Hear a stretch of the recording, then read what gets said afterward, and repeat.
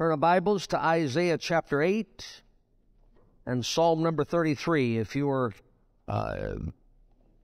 not aware, tonight is the Joyce Meyer sermon. Now, that doesn't mean I'm going to read one of her sermons. That means we're going to take a look at the phenomenon that is Joyce Meyer.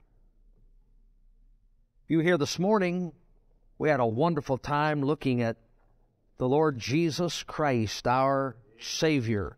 And so we're balanced. We look at what's right, and then we rightly look at what's wrong, and we make sure that we know the difference between the two. Amen. Isaiah chapter 8 says this. Isaiah chapter 8, verse number 20. Isaiah 8:20. To the law and to the testimony, if they speak not according to this word, it is because God spoke to them. No, wait, I didn't read that right. To the law and to the testimony, if they speak not according to this word, it is because they have a special revelation. No, let's try it one more time, see if we can get it right. To the law and to the testimony, if they speak not according to this word, it is because there is no light in them. Our concern is not how popular somebody is or how blessed they appear to be. Our concern is whether or not what they say matches what the Bible says. And if what I say or you say or Joyce says or anybody else says, for husband, what her husband says, if he gets a chance, if what anybody says doesn't match what the Bible says, that person's wrong and the Bible's right. That's just how it is. Is that your position? No, that's God's position. It was God's position before it ever became my position. God wasn't waiting for me to approve of what He said. Psalm 33 says this. Psalm 33, verse number 4. For the word of the Lord is right. Psalm 33:4. For the word of the Lord is right, and all His works are done in truth. You say, well, what's right? How do we know who's right? God's word is right. How do we know what's right? God's word is right. Well, if this person says one thing and that person says another thing, which one of them is right? They may not either one of them be right. The word of the Lord is right. And so you take everything a person says and everything a person does and line it up next to the Word of God, and it doesn't match the Word of God, it's not right. Fair enough. That's pretty easy. All right, let's go to 1 Corinthians chapter 14 and 1 Timothy chapter 2. 1 Corinthians chapter 14. 1 Corinthians 14 and 1 Timothy chapter number 2. Now, would you say that, just based on your knowledge of the Word of God, is the church a building or is it the gathering of believers? Gathering of believers, right? Not a building. So if believers gather in this building, church is met. If we gather in the front yard, well, we're not having church, we're not in the building. No, the church's not the building, the church is the gathering. Church is the assembly, all right? 1 Corinthians chapter 14, verse number 34. 1 Corinthians 14:34, let your women keep, help me out here, let your women keep silence in the churches, for it is not permitted unto them to, but they are commanded to be under obedience, as also saith the law. And if they will learn anything, let them ask thereat, for it is to speak in the church. Now, do you know how we got to the place in America where women are preachers? You know how we got here?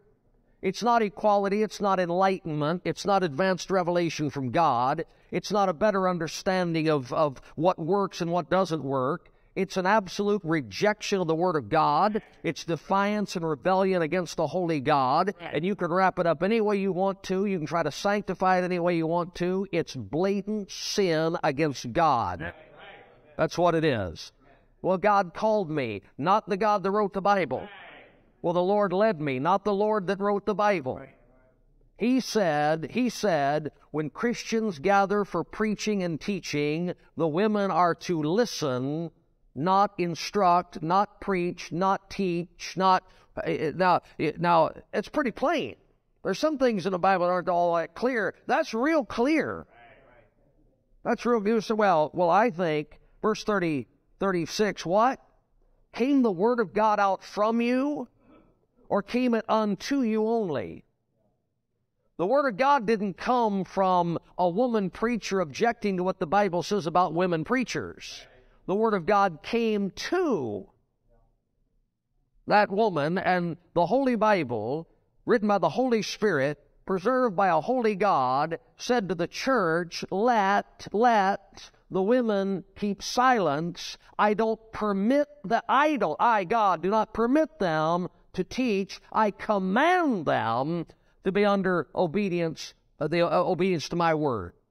So, before we read one word of one Joyce Meyer sermon, she's completely out of line according to the Word of God in the Holy Bible. And the fact that thousands and thousands and thousands of people in America defend her, all they're doing is testifying and saying, we couldn't care less what the Bible says. We like her. We couldn't care less what the Bible says. She makes us feel good. We couldn't care less what the Bible says. We can relate to her. So you're rebels who relate to a rebel. That's your testimony. Well, I don't like this kind of preaching. Well, people who don't like the Bible don't like what the Bible says. That's for you. Don't act like I wrote it. 1 Timothy chapter 2, 1 Timothy 2, verse 11. Or let's verse 11 be good. Let the woman learn in silence with all subjection. Is there learning? You say, well, she's not a pastor, she's just a teacher. She's not supposed to be. If there's learning going on, she's supposed to be learning, not instructing. Let the woman learn in silence with all subjection, but I suffer not a woman to teach, nor to usurp authority over the man, but to be in silence. You say, but what about, there's no but what about to it, man. Sheep follow goats, but there's no but to it. Now, you say, well, James, surely, I mean, these people love the Lord. A lot of people love the Lord, don't know what they're doing. Right. A lot of people love the Lord just as wrong as they can be. Love's no substitute for right. Yes. Right. Sincerity is no substitute for truth. Don't you witness the lost people that say they love God, and they probably do? But you're not going to get to heaven without Jesus Christ. Yeah. And if you're saved, if you're not going walking according to law and testimony, it's because there's no light in you. If you say one thing, God's word says another, he's right and you're wrong. So the Bible says, now let's read it. Verse 11, let Joyce learn in silence with all subjection. But I, the Holy Spirit, I suffer not Joyce to teach, nor to usurp authority over the man, but to be in silence. You say, what do they do with that verse? They say it's for those times, for those days. Doesn't apply now. It's misunderstood. It's misinterpreted. Paul was a woman hater. Back in those times, in that society, it wasn't acceptable for one. Anything but the truth. Anything but obey the Bible. I mean, one lie is as good as another. One excuse is as good as another. Now, here's the answer. It said, well, the authority in the church is the pastor. He's the man.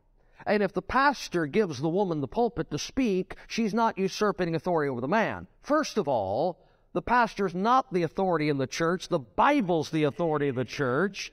And second, the Bible doesn't say she's not to teach unless given authority by the man. She's not to teach, nor usurp authority over the man. It's two different statements. Two different statements. All right, Isaiah chapter 3. Isaiah chapter 3. So let's see what kind of condition our country's in. With a woman president, woman vice president, woman Supreme Court justices, woman governors, women mayors, women preachers. See, you're a woman hater. Love my mom, love my wife, love my daughter. Amen. I don't hate women. Just right's right and wrong's wrong. God wrote the Bible. God knew what he was doing. Amen. I just believe God and trust God more than I do this modern outfit. Modern bunch of rebels, and I'm not going to trust them as far as I can walk on one leg in 3 minutes. That's right. Isaiah 3, verse 12. As for my people, children are their oppressors, and women rule over them. O my people, they which lead thee cause thee to err, and destroy the way of thy paths. The Lord standeth up to plead and standeth up to judge the people. You know what God says? A country that lets children run their homes and women run their churches and their societies is in a world of trouble. That's what God said. Now, nobody's saying Joyce doesn't have the ability to preach. Nobody's saying she doesn't have the ability to attract the attention of a crowd and deliver a sermon. Nobody's saying she lacks the ability. What we're saying is God has forbidden her to do what she's doing in the name of God. That's what it says. Now, you said, well, no, wait a minute. I mean, she's doing what she's doing for the Lord. Okay, now, look. This is the mindset we've got to get over. Your emotions aren't more valid than God's Word. Well, I just think as long as you're doing it for God. Well, who says you're doing it for God? You or God? Now, wait. The Bible says, thou shalt not commit adultery. Okay? What if I decided that for the next 365 days, I was going to commit adultery once a day for the next 365 days, but leave a gospel tract with the woman I committed adultery with? So I'm evangelizing. You said, no, that's right, you can't do that. That's wrong. It's a sin to commit adultery. But what if I'm witnessing? What if I'm leaving a gospel tract? You say, well, no, we can't do that. We can't do evil that good may come. The same God that said don't commit adultery said women can't preach and teach. Amen. Right. Well, I think, see, that's the problem. Well, the way I see it, that's what we're up against. Our churches are full of people who think that what they think trumps what God said in the Bible. And we believe that what God said in the Bible is more important than what anybody or everybody thinks or feels, no matter how sincere they are, and that makes us cruel, narrow-minded hate mongers. You just hate everybody. I don't hate Joyce Meyer. I don't hate her husband. I don't hate her kids. She got grandkids. I don't hate her grandkids. I don't have no hatred for her at all. But I sure despise what she's helping to do to our nation. Right. Everything our country does against the Word of God hurts every single person in our country, hurts every single one of our churches, hurts every single member of every single church. We need God's blessing. Amen. And you're not going to get it disobeying God. Amen. Amen. Well, here's the testimony. We'll go through the testimony real quick. Meyer said that she had her encounter with Christ at age 9 in a Lutheran church. Not sure what that means. But at age 9, she had an encounter with Christ in a Lutheran church. She married a part-time car salesman shortly after her senior year in college, or a senior in high school. She and her husband spent their time stealing payroll checks from their employer. They used the money to go on vacations in California. Later, Meyer and her husband decided that they were in an emotionally damaging relationship, and Meyer divorced her husband. She then spent several years bar hopping before meeting Dave Meyer, an engineering draftsman, and they got married in 1967. Meyer says that she was praying intensely while driving to work one morning in 1976 when she heard God call her name. She said, quote, I didn't have any knowledge, I didn't go to church, I had a lot of problems, and I needed somebody to kind of help me along. Okay, so this is a person who had an encounter with Christ, a thief, a bar hopper, divorced her husband, married another man, but one day while she's driving in her car, God called her name. Whatever that means. She didn't have any knowledge. She didn't go to church. She had a lot of problems. She needed somebody to kind of help her along. Quote, I think sometimes even people who want to serve God, if they have got so many problems that they don't think right and they don't act right and they don't behave right, they almost need somebody to take them by the hand and help lead them through the early years. She said she came home later that day from a beauty appointment, full of liquid love. I was drunk with the Spirit of God, and that night at the local bowling alley, I spoke in tongues. That's her testimony. Now, if I ask you for your testimony, I hope you could tell me something about trusting Jesus Christ as your Savior. I hope you could tell me something about being born again. I hope you could tell me something about her testimony is, I got full of liquid love at a beauty shop and spoke in tongues at a bowling alley. That's the most popular preacher in America. Now, what does that say to you about the spiritual discernment of Americans? Not much. Not much. 1993, her husband Dave suggested they start a television ministry, initially airing on Superstation WGN-TV in Chicago and BET. That's a racist outfit, Black Entertainment Television. Try starting White Entertainment Television, see how far that goes. But our program is called Enjoying Everyday Life, because God forbid anybody should think it has any connection to God or Jesus or the Bible or anything like that, because you can't get a big audience with a name like the Gospel Hour. So you got to kind of, enjoying everyday life at the bar hopping at the bowling alley with liquid love. All right, let's look at some doctrine. These are excerpts from Meyer's books and sermons. What are we concerned about? Doctrine. What does the Bible say? What does the Bible teach? Do you line up with it? If you don't line up with it, we're not going to follow you. We're not going to listen to you. Meyer says, quote, this is from her sermon, The Word, the Name, and the Blood. Quote, you know something? I liked myself before I had started studying on this, because that's something God had just worked in me the last 7 years. And I didn't start out liking myself. I didn't like myself at all.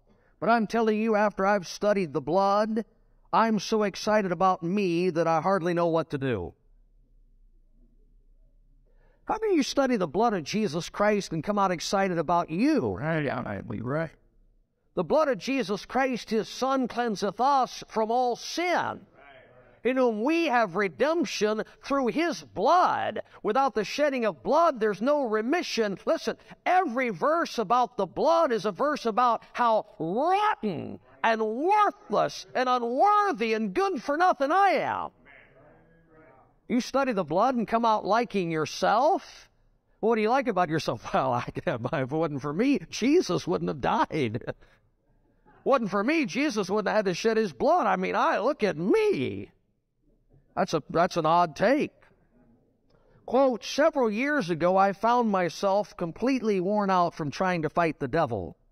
I learned many methods of spiritual warfare. However, they did not seem to be working. I had fallen into the trap that many Christians fall into. I had the right teaching, but the wrong order. Okay, now, doesn't that all sound good? I had the right teaching.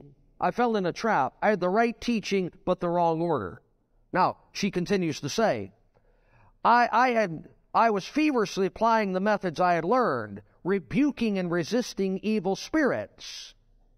I found these were empty formulas which wear us out and produce no results except maybe a sore throat, end of quote.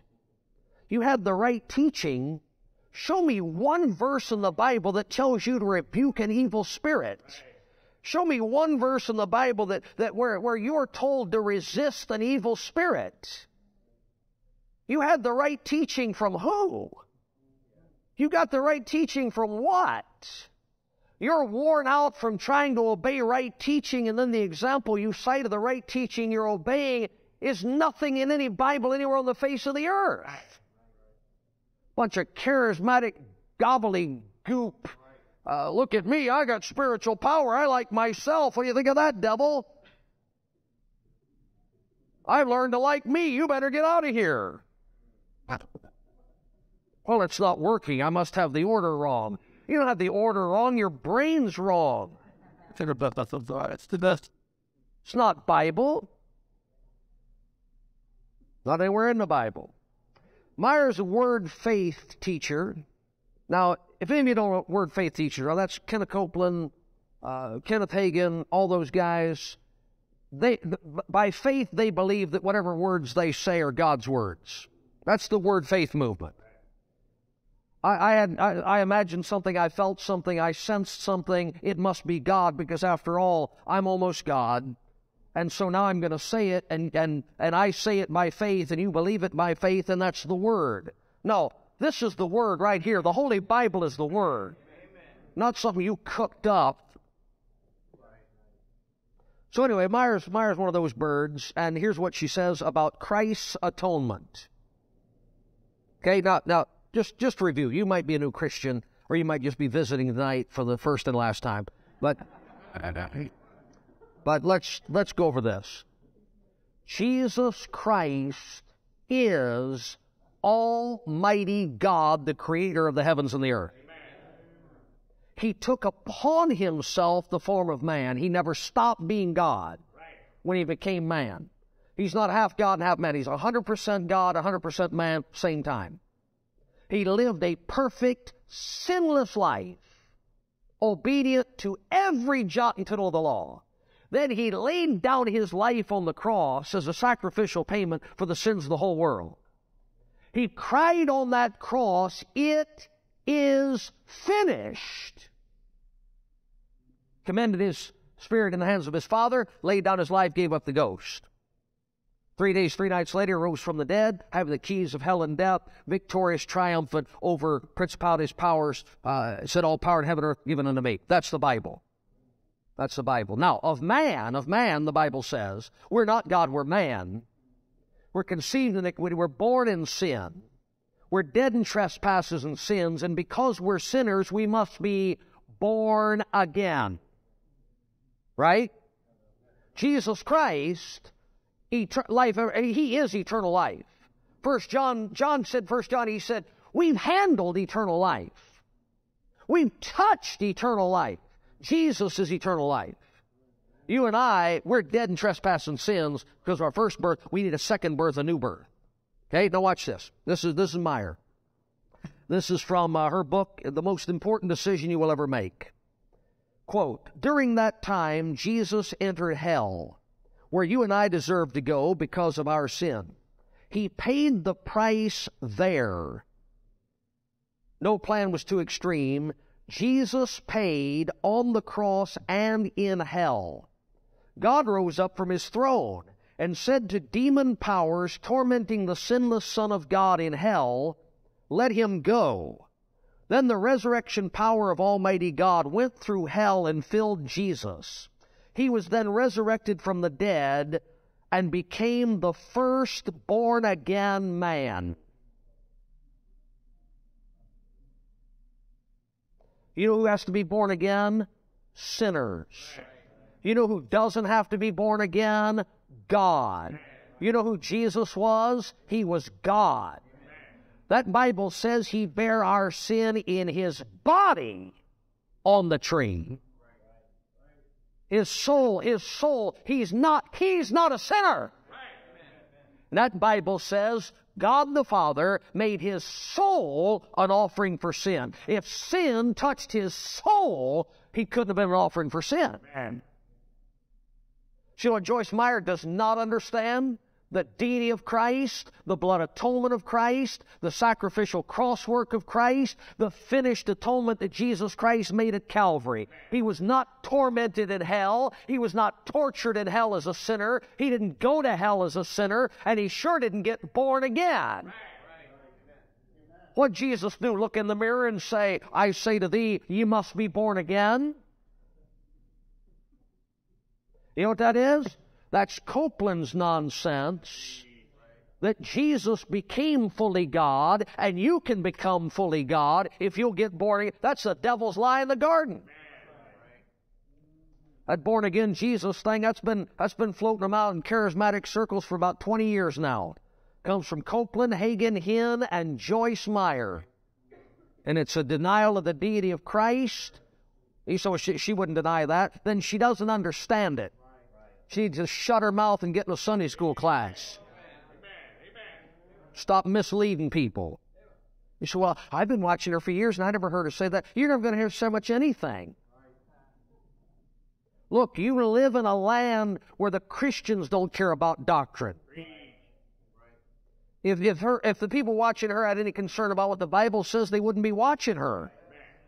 So it's not an issue to our audience. Anyway, she goes on to say this, quote, "There is no hope of anyone going to heaven unless they believe this truth I am presenting. You cannot go to heaven unless you believe with all your heart that Jesus took your place suffering in hell. You're a liar." Right. Now, you can say that to her face. I would too. Amen. Absolutely would. That's a lie. Amen. The gospel isn't believe that Jesus suffered in hell and thou shalt be saved. The gospel is Christ died for our sins, was buried, and the third day rose again. That's the gospel. Believe on the Lord Jesus Christ, thou shalt be saved. Listen, those are her words. That's a false gospel. Right. Galatians 1 said, "If any preach unto you any other gospel than I've preached unto you, let him be accursed." You say, "I can't be Joyce Meyer." It says, "Let him be accursed." She wants to be a man, she'll have to take a man's punishment. There's a curse on people that say there's another way to get to heaven besides the Bible way. You don't have to believe something that isn't in the Bible to go to heaven. That's not in the Bible.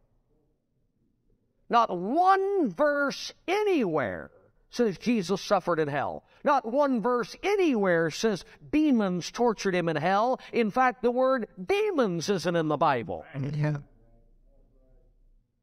So she stands up there authoritatively, writes in a book authoritatively, "Unless you believe what I say that isn't in the Bible, that isn't taught in the Bible, that isn't written in the Bible, that isn't even suggested in the Bible, you can't go to heaven." Hey, Joyce, go home, cook supper. Right.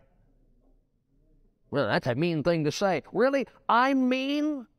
How about somebody telling people the way to heaven is something other than the way to heaven? Man, don't get mad at me, get mad at her. Joyce Meyer teaches the classic born-again Jesus gospel. Copeland Hagen teaches it. Fred Price teaches it. John Jacobs, Charles Capps, Benny Hinn, Jan Crouch teaches it. Name a few. It's usually presented under the guise of revelation knowledge given by the Holy Spirit. The Bible doesn't say it. Well, I got it by revelation. Well, aren't you special? Now, look, come on, let me try to give you some perspective. And I'm not saying all these people hate the Lord. But when you hear somebody say, "God spoke to me and he said," you know what they're saying? "I'm so special that the rest of you got a Bible, but I got a special word direct from God. Nanny, nanny, boo-boo. Don't you wish you were as spiritual as me? Don't you wish you were as holy as me? Don't you wish you were as close to God as me? I wish I could float around in a dream world like you do. I'd probably be in a better mood." Okay, you ready? Genesis 1:1 through Revelation 22, that's what God spoke to you. Anything else is your imagination. If you have a boatload of pride on top of your imagination, you say, "God spoke to you." If you just have an imagination, you say, "Well, here's what I thought." Now, if what you imagine God spoke to you, if we open the Bible and it matches what's in the Bible, that wasn't God speaking to you. That was the Holy Spirit calling to your mind something that he said to everybody.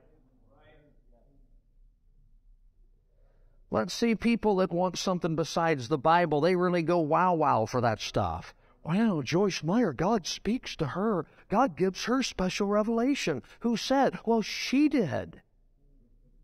What's her authority for saying that? Well, she's rich. She's got a big following. Well, then that would make the most authoritative voice on earth Satan. Because he's got all the kingdoms of the world and a gigantic following. Pretty poor reasoning. Joyce, in her sermon, "What Happened from the Cross to the Throne," continues to teach this stuff. In that message, she says at age 36, she received the baptism of the Holy Spirit. So obviously she doesn't know what she's talking about. The baptism of the Holy Spirit is what every saved person receives the moment they get saved. So if she did get saved at age 9, she got the baptism of the Holy Spirit then. If she never got saved, she never gotten the baptism of the Holy Spirit. But you don't get the baptism of the Holy Spirit somewhere down the road. What she means is, now this is charismatic doublespeak. What she means is, at age 36, I went,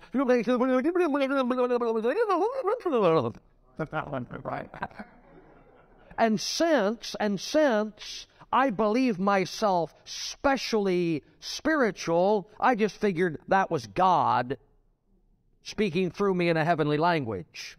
It was something, if any one of you, if that happened to you, you'd say, God help me, I'm losing my mind. That's what you do. You walk in for a job, these people say, I'm just filled with the Spirit, I'm filled with the Spirit. Really? How come you never speak in tongues at a job interview? How come you never speak in tongues at Thanksgiving dinner with all your unsaved family? How come you only do it when you're by yourself or when you have a bunch of other kooks that are going to fall for it? If you're filled with the Spirit, wouldn't you just be doing that all the time? I'm just asking a question. My spiritual gift is teaching. I know my eyes don't roll back in my head and my head starts spinning around and teaching comes out. And I don't just do it when I'm in environments where I think everybody's going to buy into it. Well, I've got the gift of tongues. Well, let's hear you. Well, no, it doesn't work that way. Sure it does. My gift works that way. His gift works that way. Her gift works that way. Every other gift works that way. How come your gift doesn't work that way? Anyway. Joyce said 36, she received the baptism of the Holy Spirit. Sometime later, oh, here we go. She felt a flipping and turning in her stomach. Well, let's look at the verses on that. Oh, wait, there's not any. I wonder if she was pregnant at the time. But she's got kids, maybe. She felt a flipping and a turning in her stomach. This, she said, led to an understanding of her justification and a deeper revelation of Jesus' spirit, death, in hell.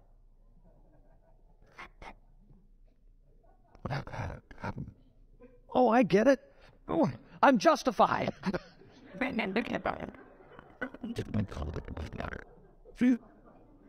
You said, oh, wait, you're just making fun. How can you not make fun of that? Right. How do millions of people take that serious? Here they are, man, sitting in an auditorium as Joyce struts about and says, I felt a flipping and a turning in my stomach and I understood the justification. Camera flips over to the man taking notes. Camera flips over to the otherwise intelligent businessman going, who are these people? Look, the music was great. The special singing was great. The atmosphere was great. The light show was great. Her sense of humor was great. I'm not going to check anything she says by the Bible. I'm feeling good. Right. So I felt a flipping and a turning in my stomach. Sound like a bad country song.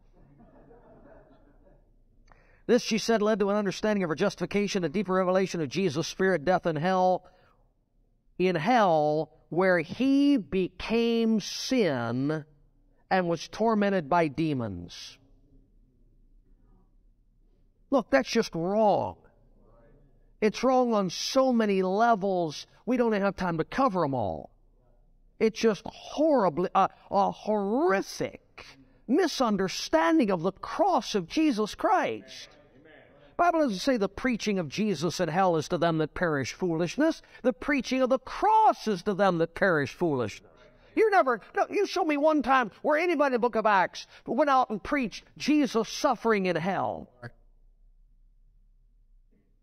preached he died on the cross and he rose from the dead. Why wouldn't they mention him suffering in hell if the cross and the resurrection took care of it? Meyer goes on to say, God yelled down through the universe, "That's enough, let him loose." And then Jesus was able to rise. Meyer says this understanding does not come from the Bible, it must come from our spirit man. To the law and to the testimony. If they speak not according to this word, it is because there's no light in them. Meyer also declared in her sermons, quote, "I'm going to tell you something, folks. I didn't stop sinning until I finally got it through my thick head I wasn't a sinner anymore. And the religious world thinks that's heresy, and they want to hang you for it. But the Bible says I'm righteous, and I can't be righteous and be a sinner at the same time. I was taught to say I'm a poor sinner. Well, I'm not poor and I'm not a sinner. That was a lie from the pit of hell. This is what I was, and if I still am, then Jesus died in vain. Amen." Okay, now that's Joyce boldly proclaiming she hasn't the slightest idea what the Bible teaches about the old man, the new man, about standing in state, about flesh and spirit, about how God views the saved individual and how the saved individual and others view that saved individual. She's absolutely, if she's saved, she's a total novice.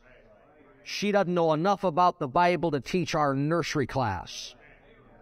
So how does somebody make a statement like that, have such a big following? Who in America wouldn't want to be told they're not sinners?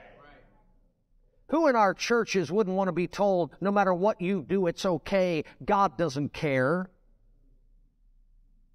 She's the perfect messenger for this generation. Sir. All right, let's see what else we got here. Here's Meyer on Luke 23:43, Jesus with the thief on the cross. Jesus said unto him, "I say unto you today, you shall be in paradise with me." There's no punctuation in the original translations of the Bible. We have punctuated it, and in this particular scripture it was punctuated wrong. They put in there, "I say unto you, comma, today you shall be in paradise with me," making it appear that the minute Jesus died on the cross, he went straight to paradise. No, he did not. The way it should read is, "I say unto you today, comma, I'm telling you today I'm telling you you're going to be in paradise with me, but you're going to be there today. I'm telling you this today, but I'm not going to be there today." Because Jesus had to go and suffer torment in hell that day. So, the Bible says one thing, Joyce Meyer says another, and Joyce Meyer teaches her followers to believe she's right and the Bible's wrong. Now, in one sentence out of her own mouth, I will point out to you that she is maybe sincere, but stupid.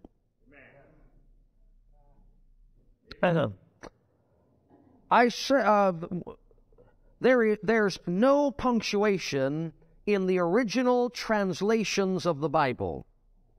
Question, Joyce. Are you talking about originals or translations? There cannot be any such thing as the original translations of the Bible. Here's a good idea, Joyce. If you don't know what you're talking about, keep silent in the church. When you get home, ask your husband. He obviously doesn't know anything either. So, find somebody who knows at least a little something about how we got our Bible and ask them. Or just go on TV and talk like a fool and become a millionaire.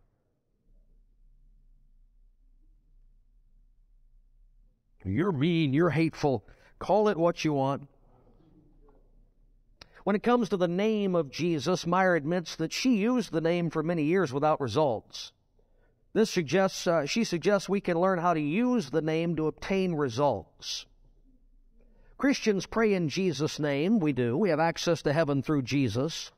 But a police officer can speak in the name of the law, but he can't command what the law forbids.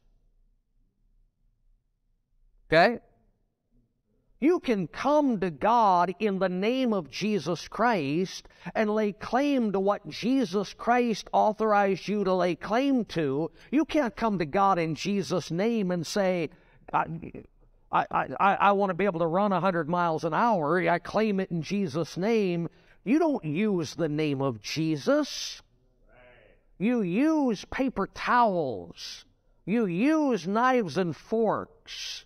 You don't use the name of Jesus. He's not there for you to use. Meyer also teaches the same thing these charismatics teach, because she is charismatic, on Jesus' blood and how to use it. Same way as you use Jesus' name. Consider these statements. One of the ways that we honor the blood is by singing about it, talking about it, studying about it, and meditating on it. I know the devil is afraid of the blood. We must learn to use the blood. Here's an example of how you use the blood. Quote, my husband and I stay in various hotels because of our travels in ministry. Quite frequently, when unpacking and settling into a hotel room, I will plead the blood or put the blood on the room to cleanse or remove any wrong spirits that may be there from other guests. I do this by praying, by speaking the blood in my prayer. Now, you know what Bible verses that's based on? None. Right. You know where that's taught in the Bible? Nowhere. You know why charismatics say stuff like that? Because people who don't know anything about the Bible and don't care anything about the Bible think it sounds spiritual. Right. I walked into the room and I pled the blood. What does that mean? Right. I spoke the blood. I walked in the room and I said the blood. And when the bad spirits heard the blood, they all scurried down the drain holes and out the cracks in the walls and dove under the carpets. Now, the way you know that's not true is they didn't leave her.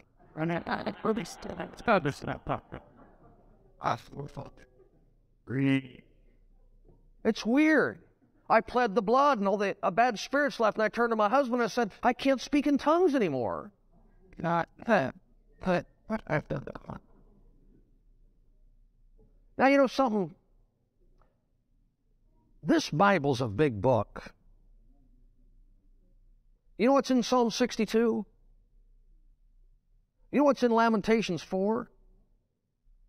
You know what's in Numbers chapter 11? Well, if you don't yet know, and I'm not being critical, but if you don't yet know what's in the book God wrote, why are you making stuff up? Right. Well, I pled the blood over this, and I pled the blood over that, and I anointed the door with oil, and, well, great. Why don't you do 3 cartwheels and hop twice in your left foot? I got an idea. Cross your fingers. Wear a rabbit's foot. Let's go look for 4-leaf clovers. Oh, no, we plead the blood. It's just one more fairy tale. Right. That's not in the Bible. If Satan and unclean spirits are afraid of the blood, what were the bulls of Bashan doing around the cross of Jesus Christ? Right. Where he shed his blood. Meyer goes on to say this. We laid hands on the check and prayed. I went and got all of our checkbooks and my pocketbook, and Dave got his wallet, and we laid hands on them and put the blood on them, asking God to protect our money, to cause it to multiply, and to see to it that Satan could not steal any of it from us.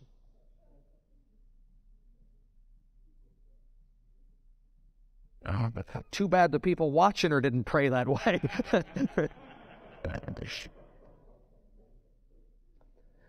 You need to start praying the blood over your children, your car, your home, your body. If you are sick in your body, plead the blood over your body. The life is in the blood. It can drive out the death of sickness. Okay, so just to review. 1, she doesn't know what she's talking about. 2, she's just wrong as she can be. 3, her doctrine is just as fouled up as a Chinese fire drill at midnight. And 4, she's got millions of people following her, buying her books, watching her videos, and sending her money. And those are the people that walk up to you when you're preaching the gospel and say, I just don't think you're doing it right. I don't think Jesus would have done it this way. Hey, may I, with a smile on my face, as politely as I know how, say, thank you for your input, move along. Man. Right? Because you obviously don't know what you're talking about. So all this pleading the blood stuff, and, we put holy anointing oil on the piano so it wouldn't get out of tune, and we, put holy anointing oil in the refrigerator so the bread wouldn't mold and all that. Our country's just doomed. It's doomed. I mean, people say, well, you think we're in trouble? You think God's going to... We're so far past hope. You can't even see it anymore in a telescope. You can just look back at where there used to be a chance to turn this thing around. There's no chance anymore. You people used to criticize Billy Graham, and Billy had some... At least Billy Graham knew how to get to heaven. At least Billy Graham knew what Jesus did on the cross. This is our generation's Billy Graham. And she doesn't have a clue. Quote, this is Meyer, quote, the Bible can't even find any way to explain this, not really. That's why you got to get it by revelation. There are no words to explain what I'm telling you. I've just got to trust God that He's putting it into your spirit like He put it into mine. She boldly, with her lips, says, I'm just making this up, and you got to believe it like I believe it. She boldly says with her lips, this is not in the Bible. But I believe God told me, and you got to believe it because you got to believe God told me. Wow. Ignorance is bliss. Preparation for the ministry, Meyer claims divine call on her life, saying she sensed the Holy Spirit saying, you are going all over the place to teach my word. Well, why didn't she? She's going all over the place, and she's teaching, but she's not teaching His word. What else we got? Okay, this is some more of Jesus getting born again. You ready? Meyer, quote, during the time that He entered hell, where you and I deserve to go because of our sin, He paid the price there. No pain, the plan was too extreme. Jesus paid on the cross and in hell. God rose up from His throne and said to demon powers tormenting the sinless Son of God, let Him go. Then the resurrection power of Almighty God went through hell and filled Jesus. He was resurrected from the dead. Page 37. God's Spirit, capital S, left Him. Page 41. The Father filled His Spirit, small s, again. For 3 days He was alone, paying for our sins as only a man. He went to hell to pay the debt you owed. You know what one of the earliest heresies was that the New Testament church had to fight? The idea that the deity came on Jesus Christ at His baptism, left Jesus Christ when He died on the cross, and He died and suffered as a man. He ceased to be God. Whatever that unclean spirit was that got that in the early church back in the first century, it taught Meyer the same thing. She says, God, the Holy Spirit, Jesus, her words, the Spirit, God left Him. He suffered only as a man. And then the Spirit of God came back to Him and enabled Him to rise from the dead. And so He was born again. It's total blasphemy. It's complete heresy. It's a false gospel. Amen. Joyce says, quote, this is from her book, Witchcraft and Related Spirits. No, an audio tape, Witchcraft and Related Spirits. Quote, now spirits don't have bodies, so we can't see them, okay? There probably is. No, there is. I believe there is several angels up here this morning that are preaching with me. Right before I speak anointed statements to you, one of them bends over and says in my ear what I'm supposed to say to you. So what you're hearing are the words of angels.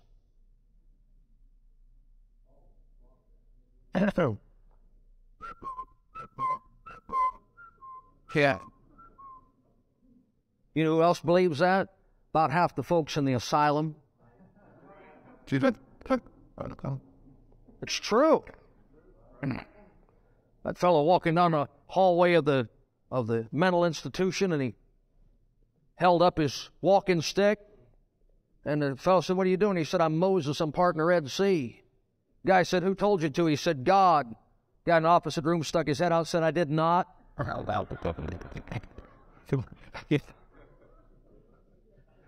That's how that stuff goes. Look, here's where we are. People are so conceited.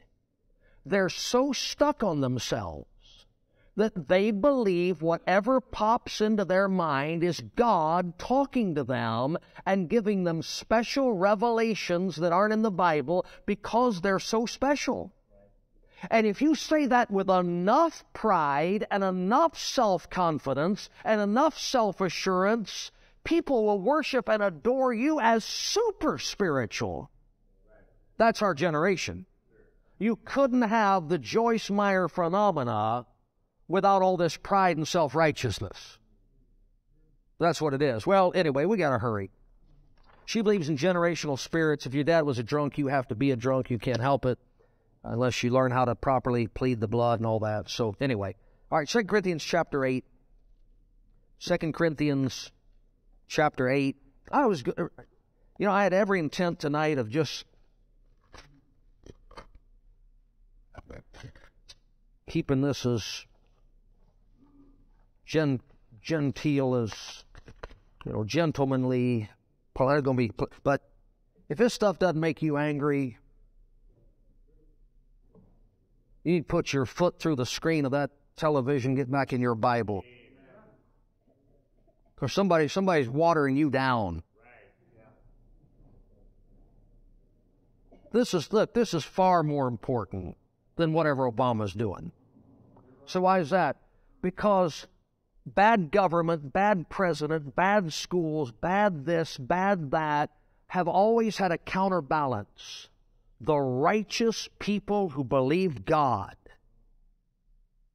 When a nation loses any counterbalance to the evil, when the churches and the Christians become as messed up as the world, there's nothing left. God said, "I'm going to destroy Sodom and Gomorrah." And Abraham said, "If there's 50 righteous people there, will you spare it?" And God said, "Yes." Those 50 righteous people were the balance for Sodom and Gomorrah. He got down, he said, "If there's 10 righteous people there, will you spare it?" God said, "Yes." Those righteous people were the balance to Sodom and Gomorrah. Yes, America's wicked. We know that. Yes, our nation is corrupt. We know that. But when you look in the church, and you got women preachers and women teachers and false doctrine and denial of the truth,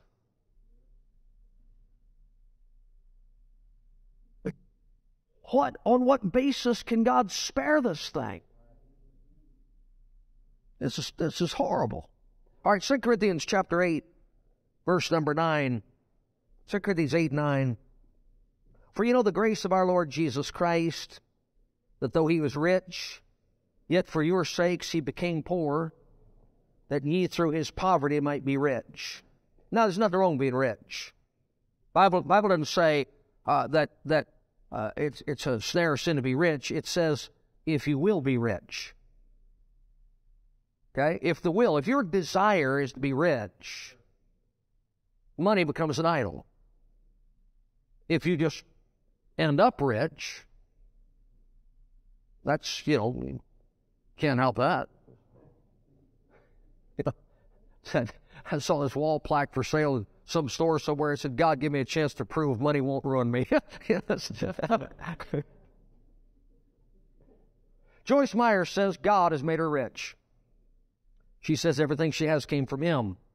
Her $10 million corporate jet, her husband's $107,000 silver gray Mercedes, her $2 million home, her several other houses worth another $2 million. The $2 million houses each of her 4 children has bought with ministry money. All her blessings, she says, straight from the hand of God. Here I am, an ex-housewife from Fenton with a 12th grade education. She said, how could anybody look at this and see anything other than God? See, supposing that gain is godliness. What does the Bible say about the supposing gain is God? From such, turn away. That's what the Bible says. Meyer's made herself into one of the nation's best-known, best-paid TV preachers. She has taken her prosperity through faith message to millions. She said, quote, if you stay in your faith, you're going to get paid. I'm living now in my reward. Okay, enjoy it. You got it right now. You got it. Meyer's 16th grandmother runs the ministry of their husband Dave and the couple's 4 children. All the family, including the children's spouses, draw large paychecks from the ministry. Today, her TV shows, regional conferences, fundraising website bring an average of $8 to $12 million a month into her ministry. That's website sales. There's no reporting anywhere of what she takes up in the meetings that she speaks or the speaker's fees that she charges those that bring her into their city. $8 to $12 million every month in sales. $12 million a month. Christians, so-called Christians, are spending to listen to somebody teach them who doesn't know what they're talking about. Isn't that sad? You got people that believe the Word and love God and know how to win souls, know the true gospel, traveling up and down this country for years, trying to raise enough money to scrape by on the mission field if they can get there. And this false teacher who's teaching in violation of the Word of God is taking in $10 million a month. It ain't right. Country's a mess. That's $10 million that isn't going to the churches those people are supposed to be attending.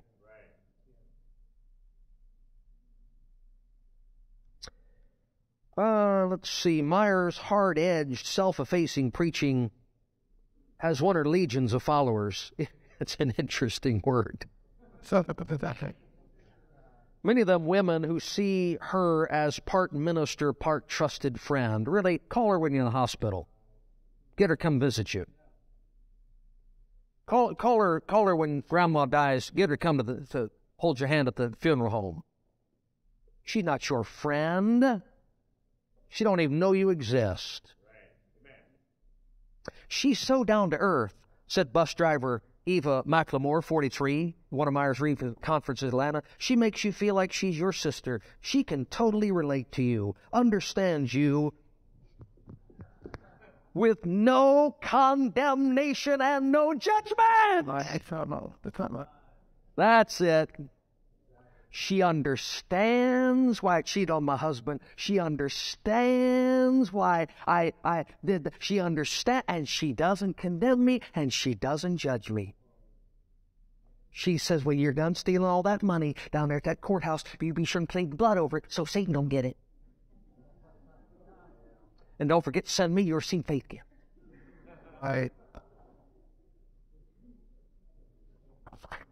Meyer's fond of nice things, willing to spend for them.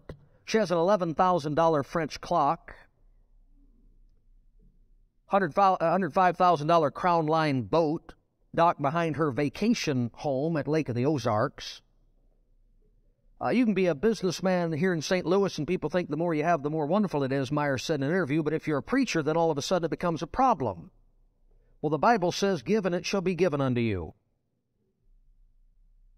Ministry's headquarters, 3-story jewel of red brick and emerald-colored glass that from the outside has the look and feel of a luxury resort hotel. Built in 2001 for $20 million. The building and grounds are postcard perfect, from manicured flower beds and walkways to 5-story lighted cross.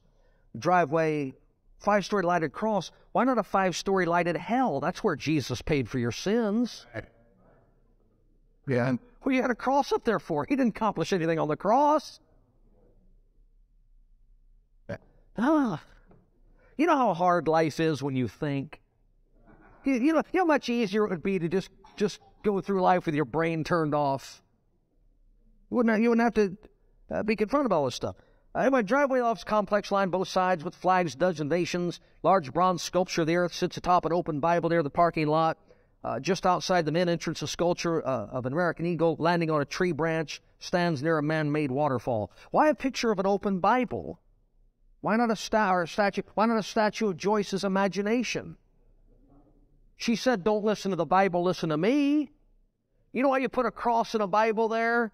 Because it fools the suckers. That's why. That's why. A message in gold letters greets employees and visitors over the front entryway. Look what the Lord has done. Jefferson County Assessor's List offers a glimpse of the value of some of the items. $19,000 pair of Dresden vases. 6 French crystal vases bought for $18,500. $8,000 Dresden porcelain depicting the Nativity.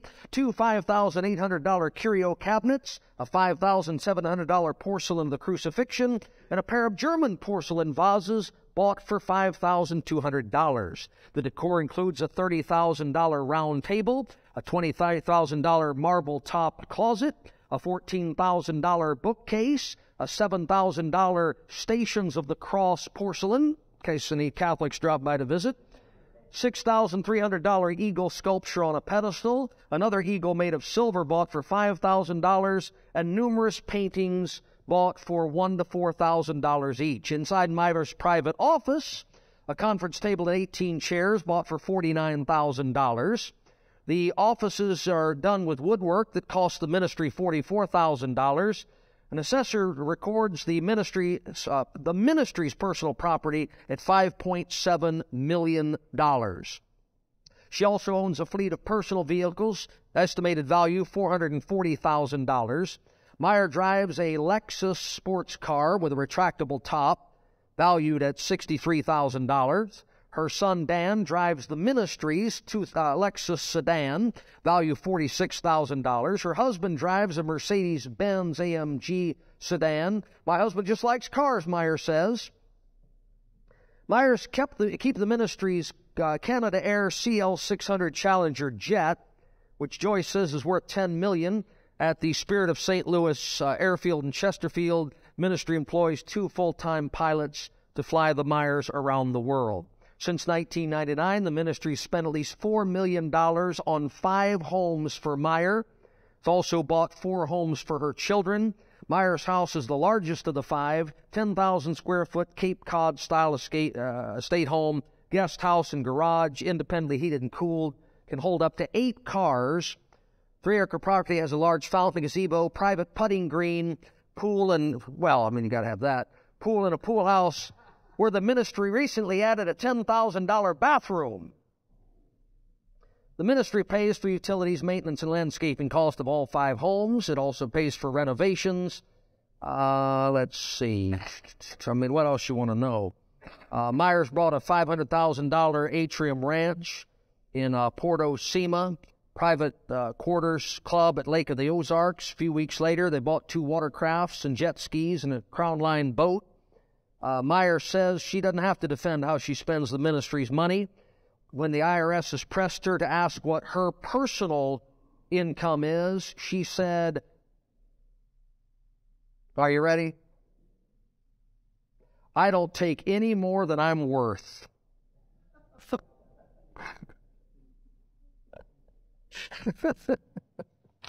Isn't that great?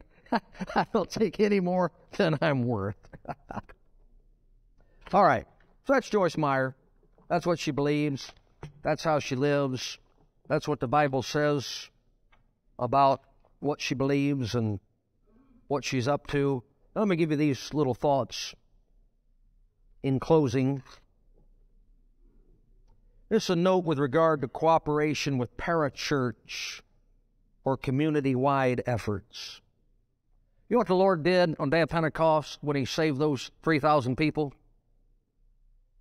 He put them in a church, and you they got put in the body of Christ, except for those of you who can't figure out yet when the body of Christ started. But he put them in the body of Christ, and the Bible says every day they were together, eating, breaking bread, fellowship, apostles' doctrine, and prayer. So it was more than just being in the body of Christ. They fellowshiped together. And he gave that church pastors and teachers. And he said when he wrote to those churches where people assembled with pastors and teachers, he said, I want you to get your missionary money and your offering money together there. That's what he said. You know, when you send your money to somebody that's not in a church, not part of a church, not answerable to a church, not working in and through a church, you know what they're doing with that money? No, you don't, and you never will. Who's she answer to? Who's she accountable to? If she gets out of line doctrinally, who's gonna correct her on it? If she gets out of line in her personal life, who's going to help her with it? Nobody. It's not God's pattern. It's not what God set up. Supposing a community-wide effort is led by those whose sincere interest is the salvation of sinners, and supposing they want broad cooperation to ensure the maximum number of sinners will be present for the salvation message, here's what you got to keep in mind. Before we lock into a community thing or a radio station thing or a parachurch thing, and just here's some stuff you got to keep in mind. God didn't give man a plan of salvation. He gave him a holy Bible. To throw out 99% of revealed truth in hopes of seeing a soul saved is not approved of God. Right. You know, that's what we say, well, as long as somebody gets saved, that's all that matters. You're wrong. What matters is the Word of God. Every Word of God. So, well, I just think as long as somebody gets saved, so what are you going to do? You know, turn the youth activity into a rock concert? Well, as long as a kid gets saved. Really? They like beer. You're going to serve beer? Well, as long as the kid gets saved. Well, they like drugs. You're going to have drugs? Well, as long as the kid gets saved. Well, they like to fornicate. You're going to fornicate in the Sunday school rooms? Well, you know, as long as somebody gets saved, that's all that matters. You're wrong. Amen. Somebody getting saved is not all that matters. All of God's truth matters. Amen. Number 2, God forbids doing evil that good may come. If the music, testimonies, doctrines, and tactics violate Scripture in hopes of appealing to the flesh of the lost so they can be saved, God doesn't approve. Third, believers are commanded not to be in yoke with infidels. If the effort includes those who hold false gospels, baptismal regeneration, conditional salvation, Jesus suffered for sins as a man in hell, to cooperate with such is not approved of God. Right. Number 4, where will the converts be directed for growth and discipleship? If somebody did get saved watching Joyce, where would they go to church? Where would she tell them to go to church? She wouldn't. She'd say, send me some more money for one of my books. That's not in the Bible. Paul didn't go to Philippi when he left town and say, now listen, we're not going to start a church here. You just write to me and I'll send you one of my scrolls.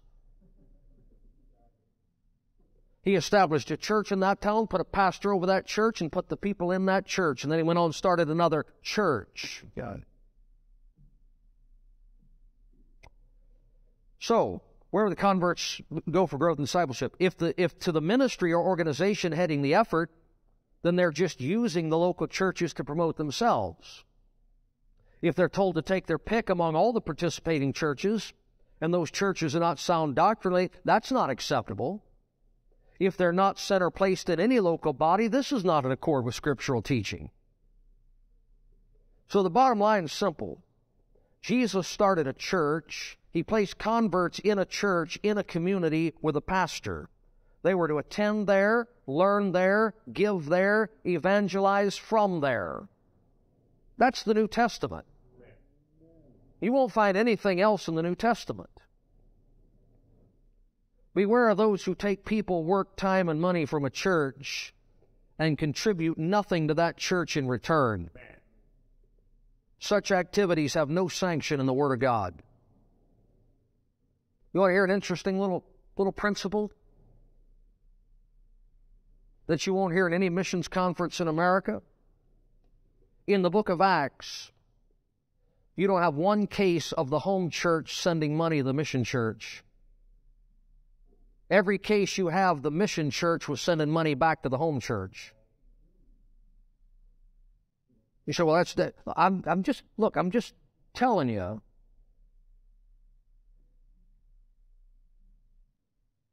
You can have a radio, Christian radio, that's siphoning from the church or that's part of a church. You can have a jail ministry that's siphoning from a church or part of a church. You just go right online. But this woman and all those like her, she's taken people out of the church, money out of the church, power out of the church, accountability out of the church. There's no fellowship. There's no responsibility. It's not scriptural. And you know me, I'm the least local church pastoral authority guy on earth. But all that money these people are mailing into her, what becomes of it? Nobody knows. What if it's not spent right? What are you going to do about it? What if she's crooked as a dog's hind leg? She answers to nobody. Hey, Peter's in a church and got out of line. Paul went in that church and Paul rebuked him. Peter got right and the thing went on. How it's supposed to be. We're not saying everybody in church is right. We're not saying everything a church does is right. But if you do wrong in a church, you get corrected, you get help, you get straightened out, and you don't waste the rest of your life. You get out of fellowship and do wrong, you just keep doing wrong, justify it. So, anyway, that's just a few little teachings and things there from the Bible. Now, do you understand why, when you just try and do things the way the Bible says to do them, and you just try and go by what the Bible says, do you understand why the Christians in your town oppose you? Because this is how little discernment they have. This is how little understanding they have of Bible truth. They wouldn't know it if it slapped them in the face. And you could walk right up to them, smile, tell a funny story, don't condemn, don't be judgmental, and lie right in their face. And they'll open their wallet or pocketbook and make you rich. Is it any wonder they think you're fanatics? Well, we just press on. Try to do what God said, the way God said to do it. One day this money just might dry up in this country, and then we'll see. And we'll see. But in the meantime, press on regardless. Amen. And thank you, church. I appreciate what you do for me. Thank you for not giving me what I deserve. I